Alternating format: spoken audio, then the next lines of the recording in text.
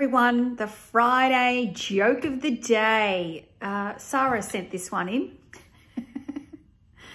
The other day, I met a good friend of mine who is a genetic engineer. He was happy to tell me of his job. His latest project is the splicing of DNA from different species of birds. First, he combined the DNA from a pheasant and a hen. It worked. He called it a fen. Next, he successfully combined a pheasant with a goose. He called it a foose.